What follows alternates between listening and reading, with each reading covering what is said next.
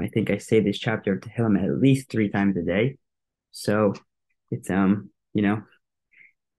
to understand what we're saying and to try to make it meaningful for us, and also to remember that um, we're supposed to be really talking to God and davening to Him and asking for Him for to help us out. When we say these Tehillim, it shouldn't just be words and going through motions. They're supposed to be, really get to our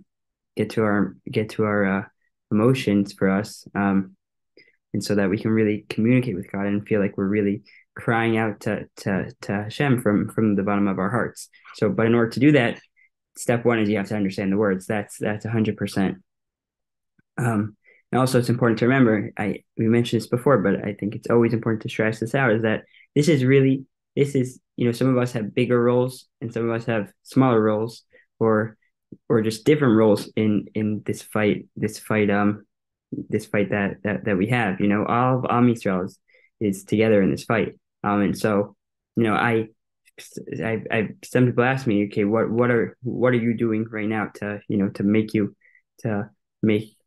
to contribute, which is, I think, a question that is fair for all of us to be asked. And I really believe that it's my role and all our roles to contribute with tefillah, to contribute with learning, and to make it really, to be very serious about it and for it to be meaningful. These things are real, and that means like us, I'm sometimes like I'm checking the news, and then I have to stop and remind myself, I'm not the guy who's gonna make the decisions about what happens next. My job is to contribute by davening to Hashem, by learning, by doing all those things, and also especially because many of us are davening for even specific people, learning for even specific people. So it's especially meaningful. But let's get right to it. Let's go to the actual words of chapter 21. So it starts off Shir Lam Malos, not Shir Hamalos. I didn't see anything why it says Lam Malos instead of Hamalos, but just important to recognize when you are saying it that you should say the correct word. But Shir Lam Malos means a song to the sense. Esai el Harim. We'll go through the word slowly. Esa means I raise. Enai, like Enaim is my eyes. El is to Heharim, the mountains. And then Me'ayin Yavo Ezri. That's a question. From where Yavo is come, Ezri is my help. So where will my help come from? So just as some structure to this chapter of Tehillim, the way they explain it in this beautiful sefer is that they say that this whole Mizmor, this whole chapter, is really a conversation that's happening between two people. That there's two voices going on here. There's one guy who's going out to the road. He's got a tough road ahead of him. He's traveling somewhere.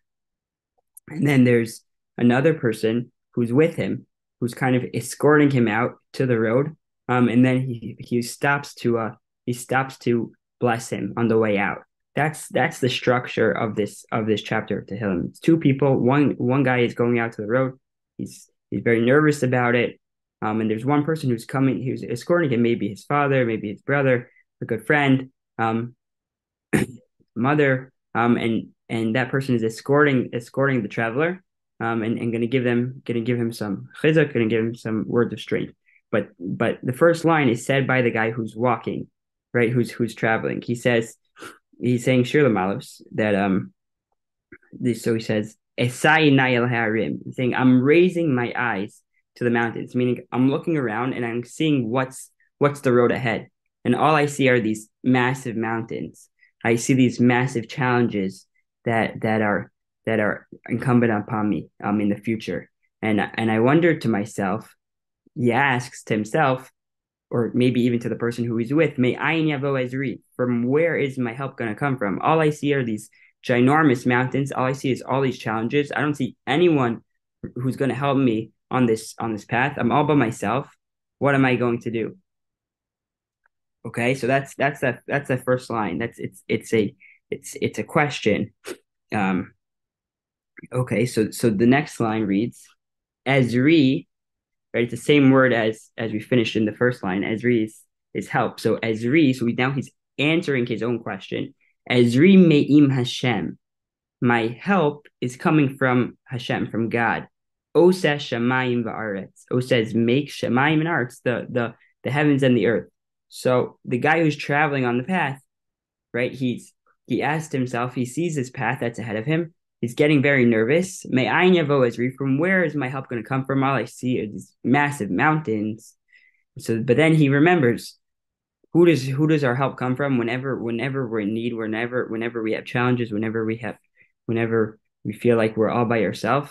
Ezri me'im Hashem, our help comes from HaKadosh Baruch Hu, from God, who's Oseh shamayim va'aretz. He creates heavens and earth. So of course he can help me out. He can do he can do anything, right? So of course he's going to help us out right now. So that's what he says to himself. Good so far? Okay. So then they say, the way they describe it here is that, so the guy who escorted him, let's call one guy traveler and call one guy father. Okay. One guy traveler, one guy father. So the father says to the traveler, he gives him sort of, they call it a birchas preda, this bracha as of separating. Like as he's going out to travel, he's going to bless him, like teischam l'shalom, I'm going to bless you as you go on your travels, as you have all these challenges are going to come. I want to give you a bracha. So he says that he sings that, okay, let's read the words first. He says, Al yitain lamot raglecha. Actually, first, sorry, let's read the introduction before. They say that hu kimosif al hadvarim she'amar hayotze laderech b'pasuk shemala mikein. He's adding on to the words, right, that the traveler said to himself. The traveler said, where's my help going to come from? Oh, it's going to come from God. So his father is saying to him, he's saying, he wants to add to him, and he's saying, "V'omerlo yafe amarta. What you said is correct. You said good. V'hareini mivarchecha, and I'm going to bless you. Ki Hashem, God, asher atam mikavel ezraso, who you hope is going to help you out. Lo yaniach lecha lihikashal baderech. He's not going to let you be struck down, let you fail, to be alone, right, on this path. He's going to be with you." Right, and that's why he says, "Al." The next word. Now we're back in the chapter of Tehillim. Al yitain lamot raglecha. That means he will not allow you. Lamot. They say it comes from the word momemut, which means al yaniach leraglecha lehis momit limod velipol. It means, I think it means to like really fall. The article here translated as faltering. So I mean basically be struck down. But al yitain lamot raglecha. He's not going to let you. God is not going to let you be struck down. He's not going to let you fail. Al yanum shomrecha. And more than that, he's blessing him. They say, Yehi ratzon sheshomrecha Hashem, that it is my blessing to you that your shomer, the person who takes care of you, who is God, lo yanum, meaning he's not going to sleep. Kolomar shetehei eino p'chucha elecha tamid v'lo yasir hashgacha so mimcha. I feel the mida muetes, that God is not going to even slumber, even for a single second. He's going to be watching you 24/7, making sure nothing happens to you. That's my bracha to you. Okay, that's what his father says to him. So again, so the guy is going out, he sees these big mountains, he says, oh my gosh, what's going to happen? I'm all by myself. He says, oh wait, Hashem's with me, I'm going to be okay. And his father says to him, what you said is good, 100% right. My bracha to you is that Hashem, he's not going to let you not going to let your legs stumble. He's not going to let anything happen to you, and he's also not even going to sleep. He's not going to slumber for a second. He's going to be on you like glue 100% of the time. He's not going to even slumber for a second. So the guy responds back. It's like kind of response, but he's like, they're almost like giving each other chizuk, right? As he prepares for this road. He says, Hine lo yanum velo yishan shomer Yisrael. Hine, it is so, lo yanum, he doesn't sleep, he doesn't slumber, velo yishan, he doesn't sleep, shomer Yisrael, the guardian of Israel. So they describe here, Hine, right, when he says Hine, right, it is so, lechizuk ve'imut. He's trying to give himself some strength and to testify to its truth. Achein emes hadavar. It's true what you said. Be'od yesh b'ma mashmos hinei matan tam v'nimuk l'ma shenemar l'mal mikein. He says, "Batuach ani shetekayim birchascha v'lo yanum shomri." I'm sure to what the bracha that you said, right? That you said, "Oh, I'm blessing you that Hashem should take care of you, that you shouldn't even slumber for a second." He says, "I'm sure of what you said. What you said is true. That it's going to come true." Sharei shomri, right? Because who's the one who takes care of me is who shomer Yisrael. He's the same person who takes care of Yisrael. Shein lefanav lo smunav lo sheina. That he doesn't have even a slumber, even a sleep, and the person who's the hamivarich omer shomrecha. Okay, so this fine. So that's what he says back. So good. So far, right? He said, I'm nervous. Mountains. The Hashem's gonna. Then he realized Hashem's gonna take care of him. Then the person gives him a bracha, and he says, "What you're saying is true, and I know it's true because who takes care of me? It's Shomer Yisrael. It's the same person who takes care of Yisrael, and I know the person who takes care of Yisrael. He doesn't even sleep for a second. He doesn't take a moment off. He takes care of them. So now from the rest of we're on Hey Teches is the rest of this parak of Tehillim is all the father or the person who's giving the bracha, the person who's escorting the traveler. So he's just going to leave him with some extra bracha. But the traveler has stopped talking at this point, right? He was nervous, but now he feels good, right? Because he knows Hashem is going to protect him, and now the person just wants to leave him with some extra bracha. So he says, Hashem shomrecha. This is lashon bracha, meaning Yehi Hashem shomrecha. That Hashem should be the person who takes care of you. Shomer is to guard, is to watch. Hashem should be your guardian. He should watch you. Hashem tzilcha. Next word is that God is tzilcha means your shade. Al yad yaminecha, at your right hand. So they describe here Hashem should be your shade, meaning yastircha mipnei oivim ufegaim ra'im, that he should take care of you. Basically, he should hide you away from your enemies or these bad things that would happen to you. He should be your tzilcha, your protective shade. And then al yad yaminecha. So what does it mean that we're saying that through his right hand, Hashem should be your protective shade with his right hand? So they describe here that Yehi, it's a bracha again. Yehi Hashem al yad yaminecha, v'hi bracha Yehi Hashem kiviyachol holech v'nitzav al yad yaminecha kemish holech lemin chavero l'sayero v'milchama u'leshamro u'lioslo l'mishenes pali chaso. So that means that Hashem should be basically on your right side, like your personal security guard. Basically, he should be your personal security guard. That he should be on your right side, someone who's walking on your right side to help him out in war, to protect him, to make sure that nothing happens when he's walking. Basically, Hashem should be your like it's like your right hand man. That's what we mean. Al yad yaminecha, on your right side. Hashem should be your personal security guard as you walk. Okay, that's Hey. Vav is Yomam Hashemesh lo yakeka v'yareach balayla. So Yomam is day, Hashemesh, that's sun, lo yakeka, will not harm you, v'yareach, nor the moon by night. So this, I think, is the hardest pasuk to understand in this chapter. But this is what they say, that it's, again, this is all brachas that the person who's escorting the traveler, right, the father, is giving a bracha to his son before he leaves for the road. So he's saying lashon bracha yehi ratzon shebayom, that in the day lo yakeh oscha Hashem and bechumo, that the sun's heat shouldn't cause any harm to you. Ki Hashem yetzilcha, like we described before, Hashem is going to be your protective shade. That's what it means. V'yareach lo yakecha balayla. So and then the moon also shouldn't cause any harm to you at night.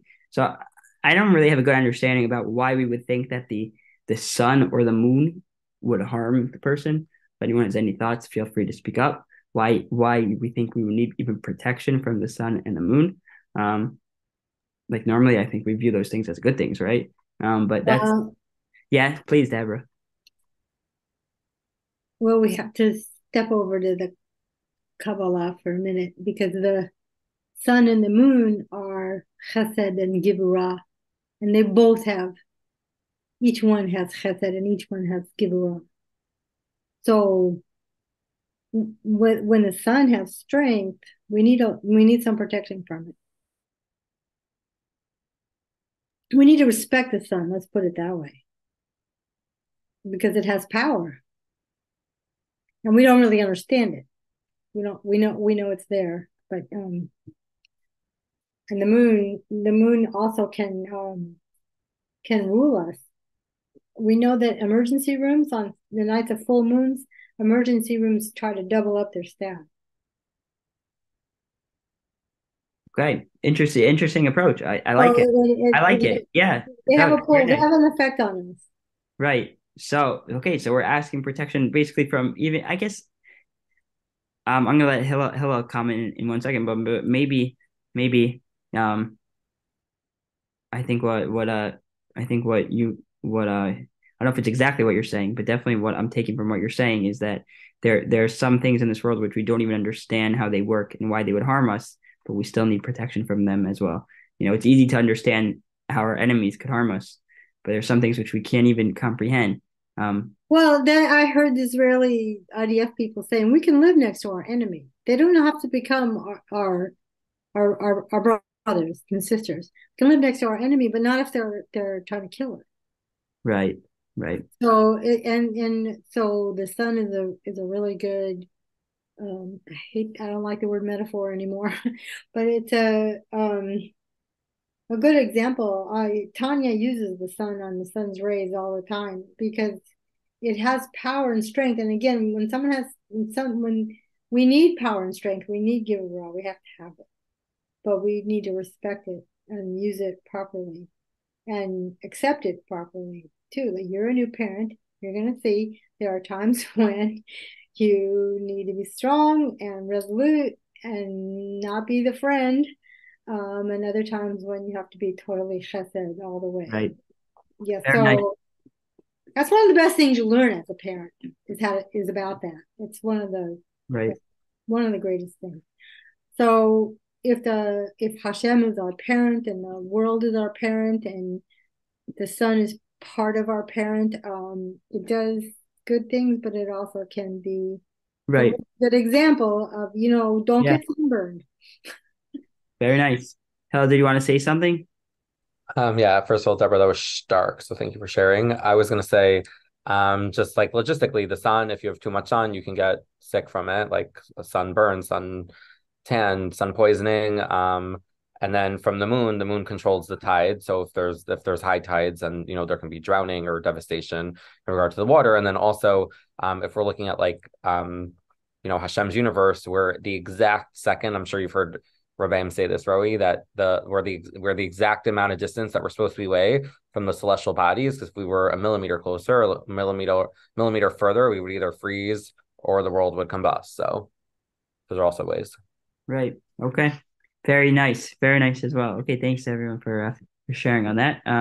Okay. So we have two psukim left. So let's finish up the chapter, and then we could, if anyone has any final takeaways, we can share. So pasuk Zion, just where we left off, right? I guess let's just bring it back, right? The person is now almost on his way to travel, and the mevarich, the father or the escorter, he's giving him some final brachas. So right, so he said first, Hashem should be shomrecha, he should guard you, should be your protective shade. Yad yaminecha, on your right side, should be your right hand man, he should be your security guard. And then we said that the sun should not harm you in the day, and the moon should not harm you in the night. And then he's saying, continues in Pasuk Zayin, Zev 7, Hashem yishmorcha mikol ra, yishmor es nafshecha.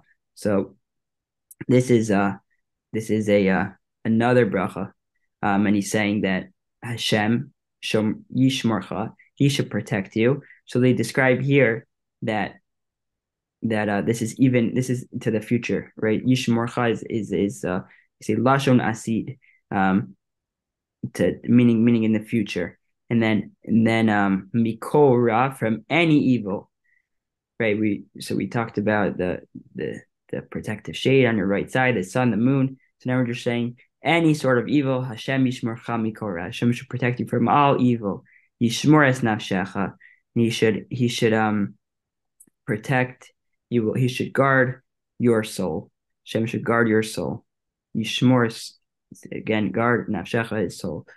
So that's pasuk Zayin, and then finally Hashem yishmor tzeischa v'lecha me'ata v'ad olam. Hashem should guard tzeischa, your departure, uvoacha, and your arrival, me'ata v'ad olam, from this time until the end of the world.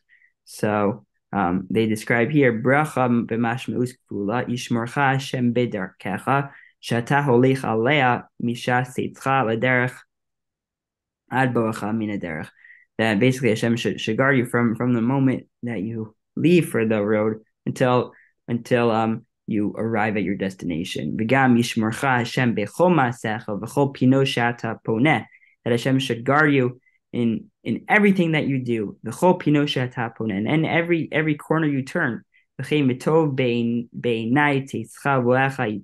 Okay, they quote a pasuk.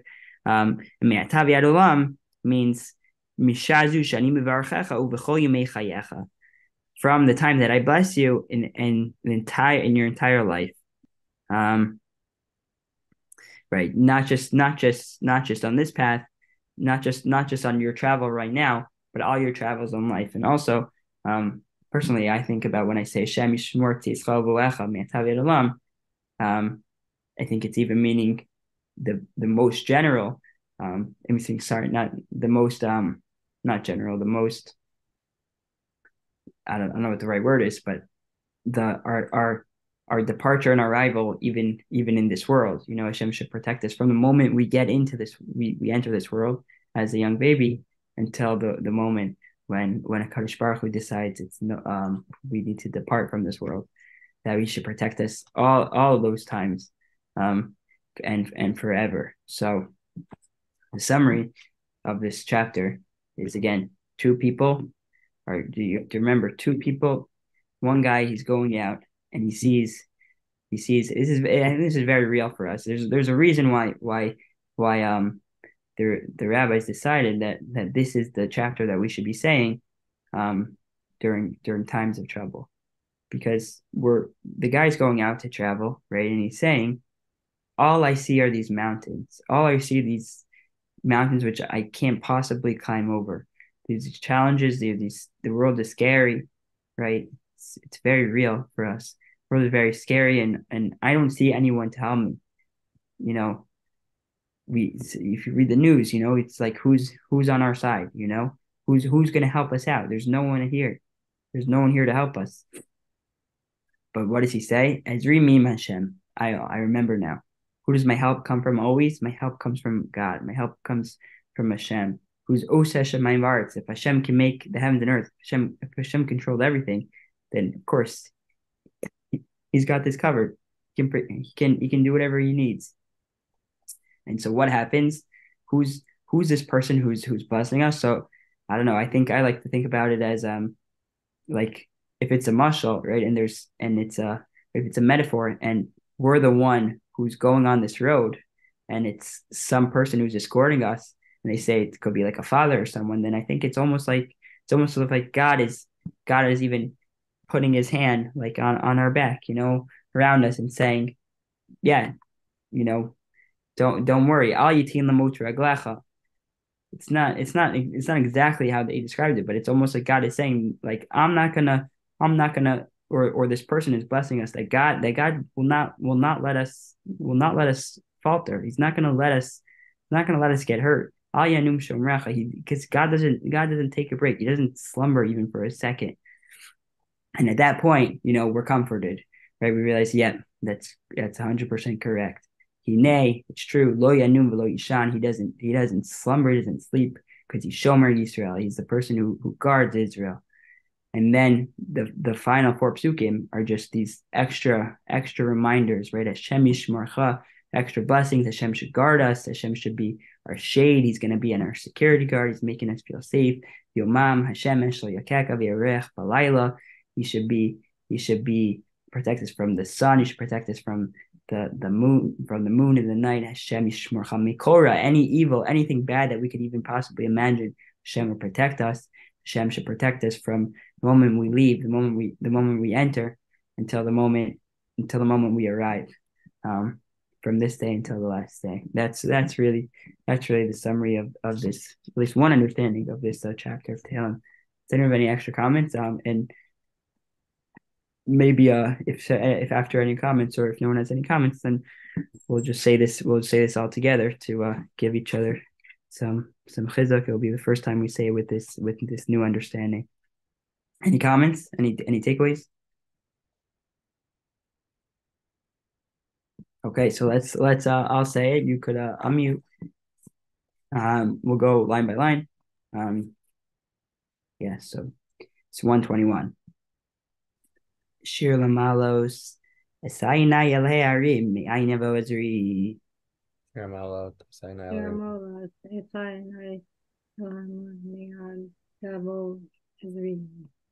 Ezri Me'ima Dunai Oseh Shamayim Va'aretz.